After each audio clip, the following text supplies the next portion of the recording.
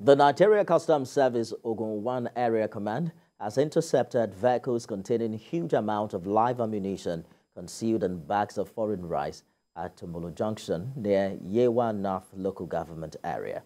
The Controller of Customs in the command, Bamidele Makinde, while parading the seized items, said his men will continue to be alive to their duties and prevent illegal movement of firearms and other contrabands across the borders. TVC News Kazim Olawe reports. A few days after the acting Comptroller General of the Nigerian Customs Service, Bashir Adeniyi, visited the Ogun 1 Area Command at Idi Iroko, where he warned officers against compromise at borders and urged them to ensure prevention of illegal movement of firearms across the borders.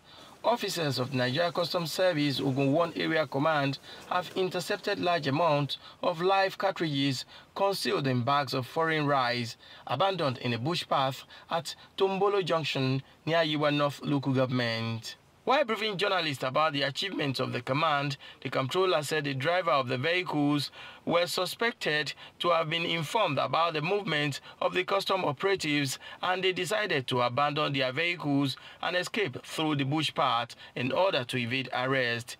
About 1,245 rounds of 70mm 2¾ ammunition of Lion Trust, Supreme and Red Star branded cartridges were found to have been ingeniously concealed in 20 bags of the intercepted foreign rice. While considering the potential danger of the ammunition of such magnitude, if successfully smuggled in, we redoubled our efforts to ensure they do not find their way into the country.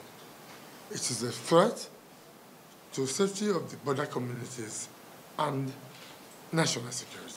The distributed value of the seized ammunition and rice is 17,638,145,000.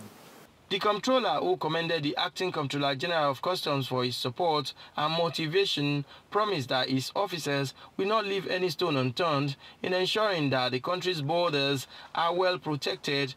Our acting Comptroller General promised us, apart from the marching order, I thought he gave us a week. Yes, sir.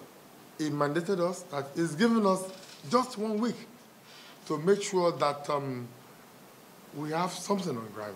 We are committed to ensuring maximum security of our borderlines with all sense of patriotism. The comptroller also appreciated the support of stakeholders in the state and urged them to continue to do more, especially in the area of information. Kazim Olawe, TVC News, Abeokuta.